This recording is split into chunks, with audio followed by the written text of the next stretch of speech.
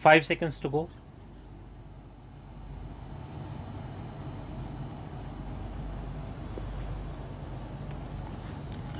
Start.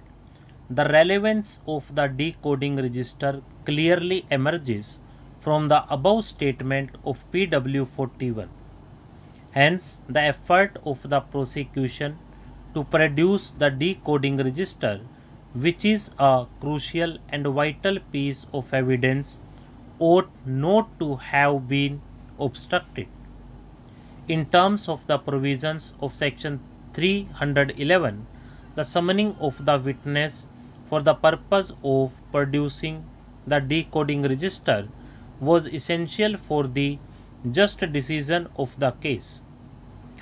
Having dealt with the satisfaction of the requirements of section 311, we deal with the objection of the respondents that the application should not be allowed, as it will lead to filling in the lacunae of the prosecution's case.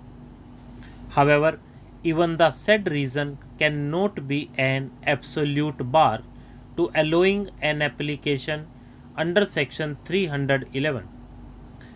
In the decision in Sheikh versus State of Gujarat, which was more recently reiterated, the court specifically dealt with this objection and observed that the resultant filling of loopholes on account of allowing an application under section 311 is merely a subsidiary factor, and the court's determination of the application should only be based on the test of the essentiality of the evidence. It noted that the court is not empowered under the provisions of the code to compel either the prosecution or the defense to examine any particular witness or witnesses on their side. This must be left to the parties. But in weighing the evidence, the court can take note of the fact that the best available evidence has not been given and can draw an adverse inference. The court will often have to depend on intercepted allegations made by the parties or on inconclusive inference from facts elicited in the evidence. In such case, the court has to act under the second part of the section. Sometimes the examination of witnesses as directed by the court may result in what is thought to be filling of loopholes. That is purely a subsidiary factor and cannot be taken into account. Whether the new evidence is essential or not must of course depend on the facts of each case and has to be determined by the presiding judge. The right of the accused to a fair trial is constitutionally protected under Article 21.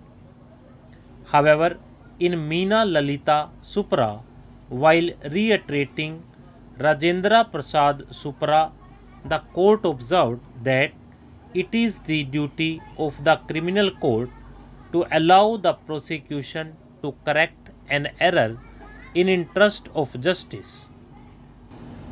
In Rajendra Prasad Supra, the court had held that lacuna in the prosecution must be understood as the inherent weakness or a latent wedge in the matrix of the prosecution case. The advantage of it should normally go to the accused in the trial of the case, but an oversight in the management of the prosecution cannot be treated as irreparable lacuna. No party in a trial can be foreclosed from correcting errors.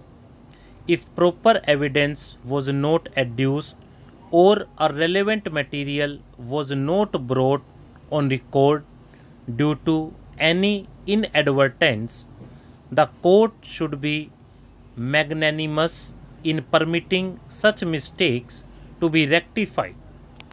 After all, function of the criminal court is administration of criminal justice and not to count errors committed by the parties or to find out and declare who among the parties performed better.